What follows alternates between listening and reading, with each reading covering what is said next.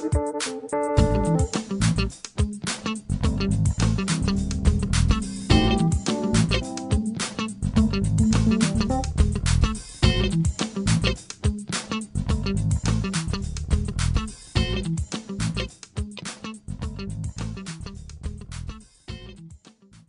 morning, everyone. Good morning, and it is me, Anthony Reeves, and I'm here to talk to you a little bit about what happens if you decide to sue the Social Security Administration. Here's where it gets a little tricky. Most of you, if you've been applying for Social Security disability benefits, are probably familiar with the administrative process. That means you've probably been sent forms, you probably had to go to see doctors, you've also probably been denied a few times. And so you're probably used to dealing with Social Security.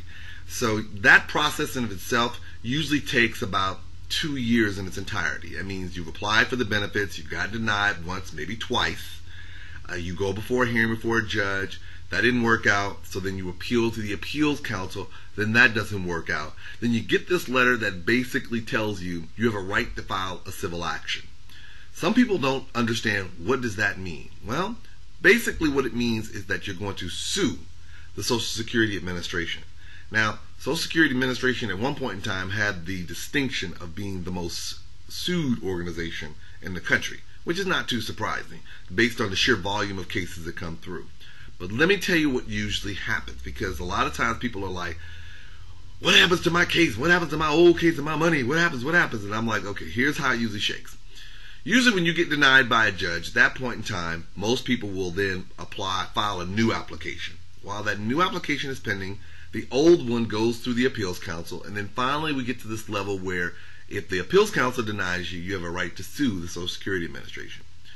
What usually happens at that point is you have to go into federal court, and basically the federal court is wherever you're located at the time, whether it be, it doesn't matter because there's a federal court in every state in the union. And then what happens is you file a complaint with the court. You have to basically serve everybody. You're basically serving the Attorney General, the United States Attorney who's going to be arguing the case, and the Commissioner of Social Security. And then what will happen is they will file an answer and then provide what we call a transcript of what happened at the lower level, what happened before the judge. That's going to usually have the application, all of the medical records and non-medical records that the judge had before them when you had your hearing. Then what then happens is your attorney, or yourself if you're representing yourself, will then write a legal brief describing what the judge did wrong. Here's where people sometimes lose sight of it. When you're in federal court, the judges there are not making a determination of whether you're disabled or not. That's not what they're doing. They're deciding whether or not the judge made an error of law that would justify them sending the case back to the judge to do it again. Hear me when I say this. The judge, when they're at the federal court level, they're not there to decide whether you're disabled. They're there to determine whether or not the judge who heard your case at the administrative level got the law wrong. If they got the law wrong, they're going to send it back to the judge to look at again. Now, one of two things will usually happen in this particular instance. You're usually going to have either the judge is going to agree with the Commissioner of Social Security Administration that the judge down at the lower level got it right. At that case, the only thing you have left is to appeal up to the Circuit Court of Appeal, and then that's a whole different level. And then if you lose there, you can try to go to the Supreme Court. They don't always take cases. They choose which ones to take. That's a whole different beast altogether. If you win at the federal court level, then what happens is it gets sent back to the judge. If you file the new application, maybe you've gotten approved on a new application, then what happens is that those two applications, the old one and the new one, will get consolidated into one big application is what they'll look at. Now, here's the one thing I tell people all the time.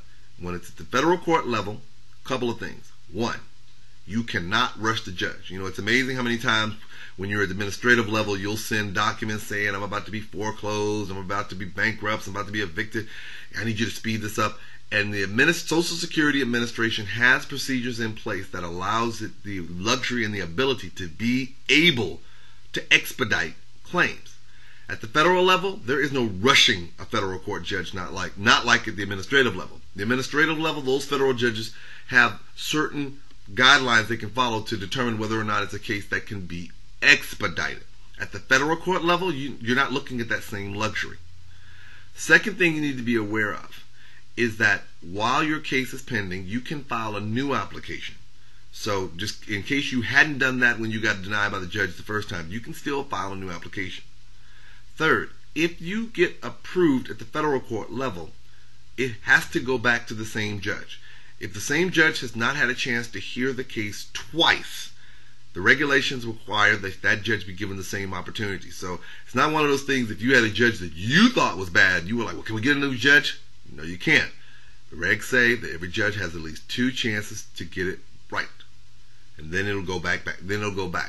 Now, here's the final thing that a lot of people ask me. Well, let's say the judge at the federal level sends it back. That same judge denies it, and it gets denied again by the appeals council. Can you appeal it back in the federal court? Yes, you can. That's the one thing that's nice about the regulations. It's not a bar. It doesn't mean like if the federal court judge denies you at the federal court level, sends it back to the federal administrative level, and you get denied, you're done. No, you still have the ability to what we call exhaust your appeals, meaning you can appeal it as long as you can until it's finally decided, no, it's a wrap. Let's shut it down, you're done. So keep those things in mind. One other point I want to bring up is the fact that once you get into federal court, the appeals process is slower. Just kind of put that out there for those of you who are like, could it be slower than the administrative process? It's not designed to be slower, but the reality is that it does take a while. So I want you not to freak out when you're like, well, what's going to happen now? After both sides have argued their case before the court, the judge will then make a decision. You just have to wait. I know you hate that. You've heard it all through the administrative process about that lovely phrase, hurry up and wait. But unfortunately, I hate to be the bearer of bad news, you got to do that here too. But keep in mind one thing. The administration and the process is designed to give you the ability to fight as much as you possibly can. So please, by all means, take advantage of it if you feel that you have a valid claim. My name's Anthony Reeves, everybody. Hopefully that helps you out if you're thinking about suing the Social Security Administration. For more, check out my blog, www.legalbeat.anthonyreeves.com. Or you can check me out at the Reeves Law Firm, www.reevesfirm.com, dedicated to representing the disabled and the discriminated.